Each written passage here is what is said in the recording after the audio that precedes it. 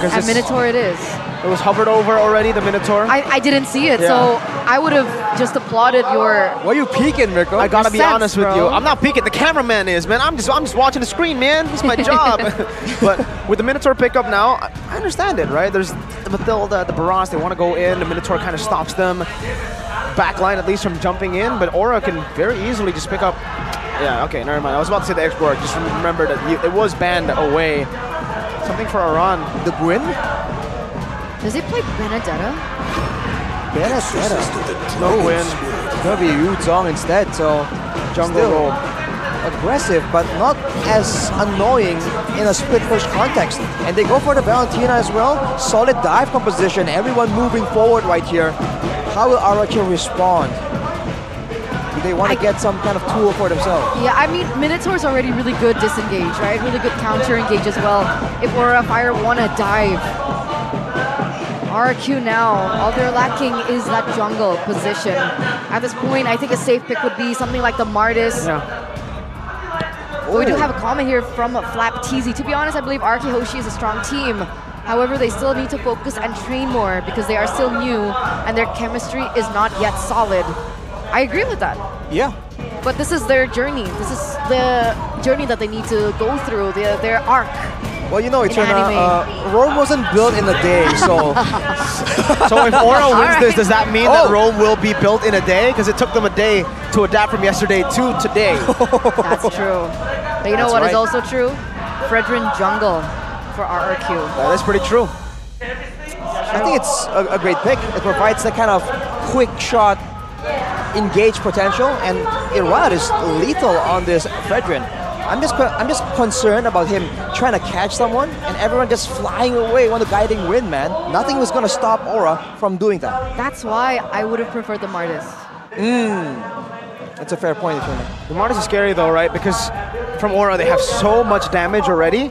If Rrq pick the Mardis, it's giving away Decimate to Valentina, who can just execute everyone. We did see that as well from K's. That's how they were able to beat Gugun's Mardis. It's tough.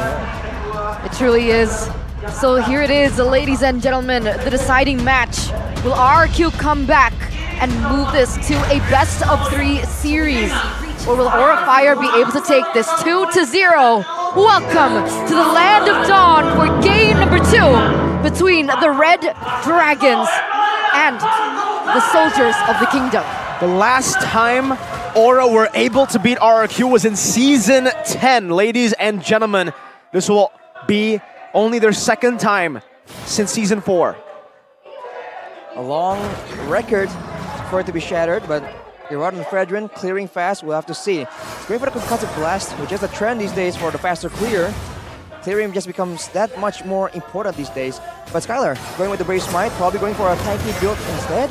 In the mid lane though, this trio is gonna be decisive in this, deciding who's gonna arrive on the fights faster. Oh, the damage coming in from Octa though, like despite the maneuverability coming in from the Batilda, from Yawi, and the fact that they can clear a lot quicker, Octa's damage is still there. It can't be denied in the mid lane. Well, in this game though, Rrq has a lot more tools to try and make things happen in the early game. We already mentioned the combo between the Fredrin and the Valentina. It is absolutely lethal, and this means that Irad can be a lot more active here in the earlier levels instead of just power farming until the turtle spawns. Already going for an invade, but is he gonna get punished for it? Not yet. Oh, he just leaves it. Okay, he backs away knowing, spotting, due to the information of his teammates, but now they're prepping for a trap here. But I believe they do get spotted.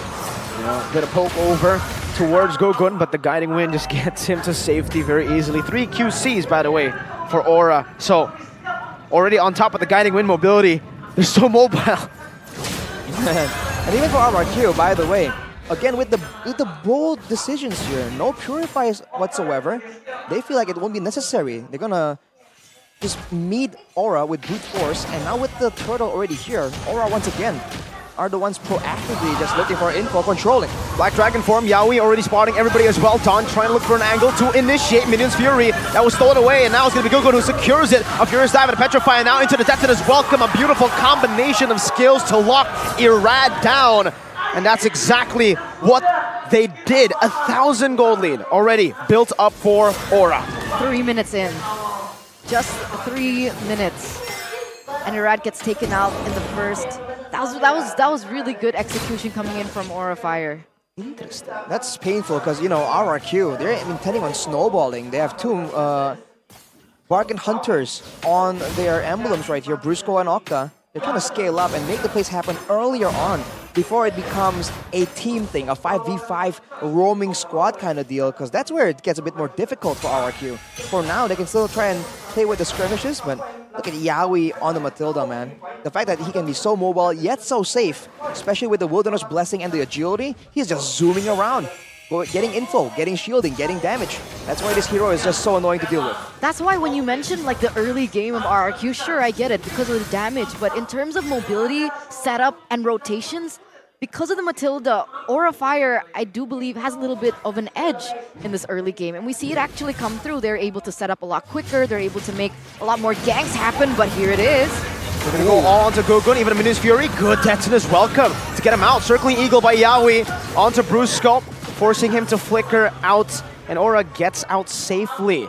By the way, do want to mention, wait, Yehezkiel? In that bush, Rrq wants to dash for sure, but Yehezkiel has more dashes. Back to the emblems. Actually notice that for Gugun, he always takes a particular set of emblems here. Thrill. So on the Akai and on the Barats, you did see in game 1, Rrq didn't go for the Thrill. So it's something that's like peculiar about Gugun. And so far, both games, he did secure first turtle with that Thrill. So that base damage doing him a lot. Especially on a hero like the Barats with a lot of built-in extra stats with the stacks, with the passive. Definitely works out well, but it might be a personal preference kind of deal.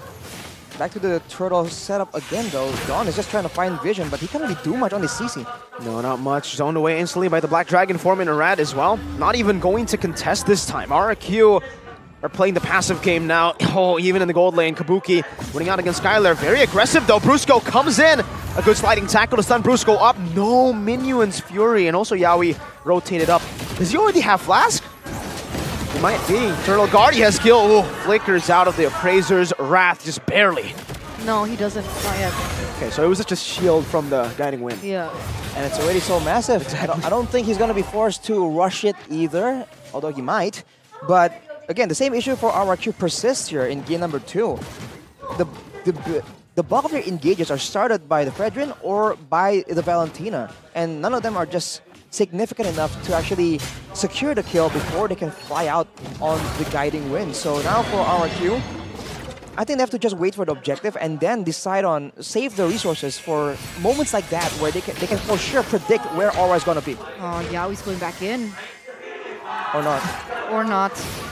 They're waiting for the time, they're waiting for that. Rrq taunt in front of Praise. Oh my god, Yawi got deleted by Rrq! A 3-man Minus Fury under the turret. Wow, a beautiful counter initiation from Rrq. And even a trade down below. Dawn, Octa flicker, terrifying, and a knockup too!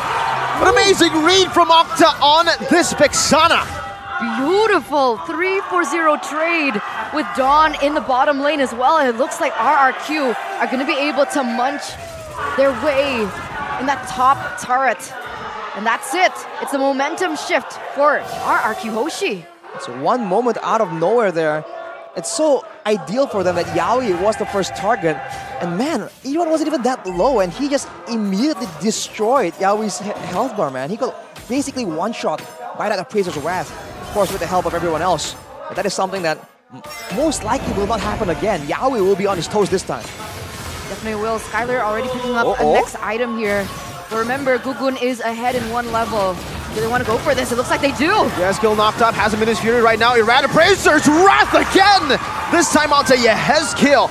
Black Dragon form is Dawn. Pops into Vengeance in the back line. 1v4. An interesting decision by Dawn that will not go his way. It's Kabuki who punishes him, but Rrq do not let it go in vain. They get a turret in the mid lane for the trade of Dawn. And it looks like they're going to be able to get their hands on the next neutral objective as well.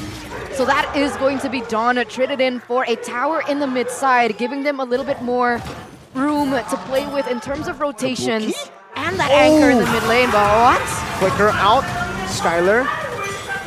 All right. They decided to back off both. Gugun has rotated as well, but they did burn out a flicker from Kabuki. That's massive.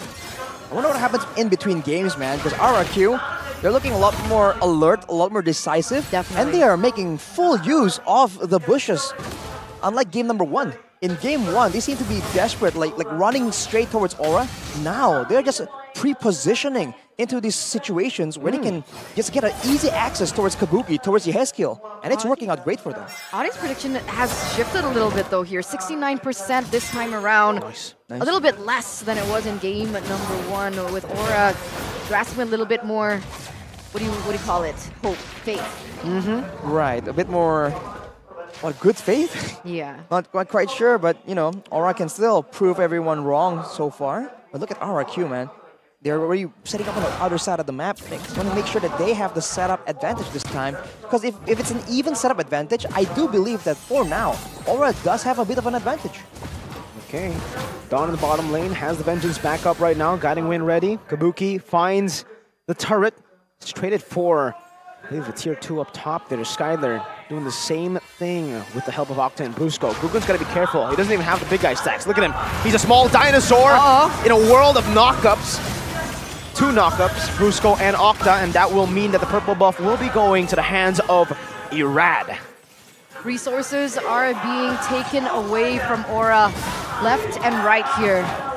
With Kabuki now only at 3 items. They're still building towards the core 3 items, and on the other side, for Bruno, it's a lot faster with the House Claws and the Berserker's Fury. He has spiked a lot harder just as of right now. And keep in mind, the Flash of the Oasis competed for Yaoi, but not for Brusco. So the next fight is going to be a lot tankier. Well, Aura is going to be a lot tankier than Rrq would expect unless they spot that difference. So they might want to be a bit more careful in how they want to approach this. Because I don't think Dawn can zone the whole team like last time. This is scary. Very scary. Kabuki has the House Claws though. Black Dragon formed by Aran. Let's see how they respond to this. Dawn in the back line right now. Saraz's going to be able to win out the Retribution battle. Kabuki still free hitting in the back right now. That's going to be the Vengeance from the side of Dawn to keep him alive. Brusco taken out right now as Aran jumps into the back. Skylar still able to kite away. Gugun 1 HP. Irad chasing him, knocking him up. A few of the shots and a taunt locking him down. Guiding Wind, bringing it down. But Rrq did secure the neutral objective and a better trade. Definitely a 2-for-1, only losing Brusco in everything that just occurred. Lord is going to be marching down there in the top side. And finally, Brusco has the flask. So when he comes back, when he comes into the... Oh no, Irad? Do they want to go for this? No, they don't. They're going to wait for the Lord first. This is a scary situation, man. Rrq with forward momentum and with Irad just having a advantage. Irad is standing there, and I believe he has the blade armor, so he was actually dealing damage to Kabuki, funnily enough. Rrq, can they try and get something more right here? They don't have great siege, and I think they will back away. They're waiting. Lord is still marching there in the top side, hasn't quite arrived just yet. Rrq going to be able to get that buff away from Aura first. Buy them a little bit more time. But here it is, Octa looking for an angle. Will Yaoi be able to make a play? We'll see, not the big playmaker that we expect usually. That's a 2-man Kabuki knocked up, still able to survive. Gugun, Detonus welcome onto Irad, locking him down. Minions Fury from the side of Brusco, diving into the base turret right now as Irad's going to be able to taunt Yaoi. Appraiser's Rat dodged away from Gugun. Good movements back to the Oasis, giving around enough HP to Guiding Wind with the Furious Dive defensively, and they have defended, only losing 1 base turret. Man, that's a long, drawn-out fight, and yet no casualties. Great plays from both teams, particularly Brusco, trying to zone everyone with the Minuan Fury. And for the side of Aura, man, they were trying to zone, push back Skylar, but with that build, with the Brave Smite, it seems like a lot of marksmen right now are just completely comfortable, just sitting right in front of their opposing team, and they think they'll make it out. Oh, ladies and gentlemen, while we're on a little bit of a break here, go ahead and get that code on the GoPay app. Pulsatarmura. Pulsatarmura. Pulsatarmura. It's available only for the first 30 people. And you know what? I'm one of them, so you guys need to get that as soon as possible. That's cheating, man. It's okay.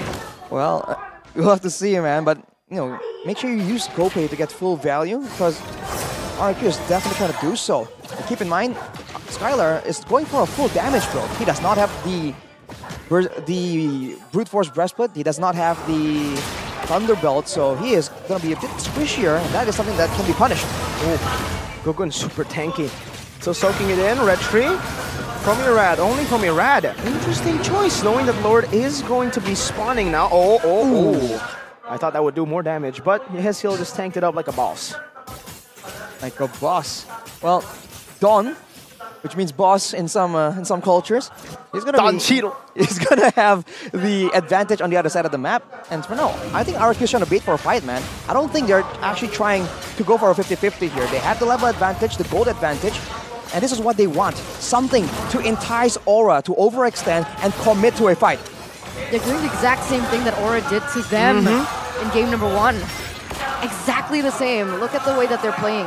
No ult on Dawn, yet his skill has him in his fury. Gogun walking forward, circling Eagle on the Skyline with the Black Dragon form, following it up, yet his skill, Minus Fury, Appraiser's Man not connecting around in the back line and in a 2v1, but it's going to be Dawn doing the same thing, but winning this time around. Aran still with the help of the guiding wind, Yaoi very low, still running away. The last hit not able to connect, as that's also Kabuki and Skill versus Irad.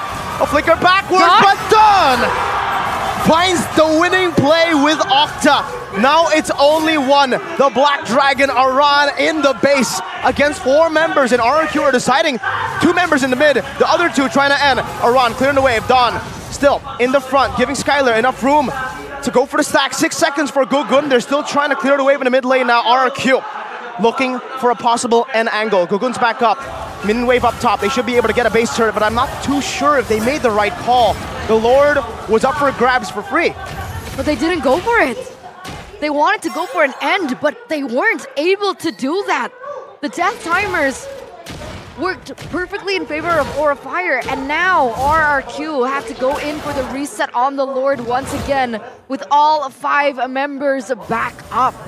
But this might just be part of the plan. Rrq, they need this Lord up to bait Aura out again. So going for the base turret, now they have Prio in the lanes. Now they can try and force Aura to an even worse fight. And it can be just the exact same story. Irad and Dawn just zoning the whole backline and making sure that Skylar and Brusco just do their thing and survive in the back.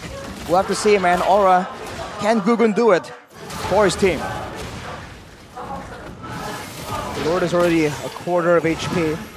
Dawn is trying to go in that mid lane. Yaoi, Flask of the Oasis with the guiding wind. He's not 15 yet. Them back up. Not 15, you're right. Irad has a level advantage. Black Dragon form. Here it is. Appraiser's Wrath with the combo and the Retribution.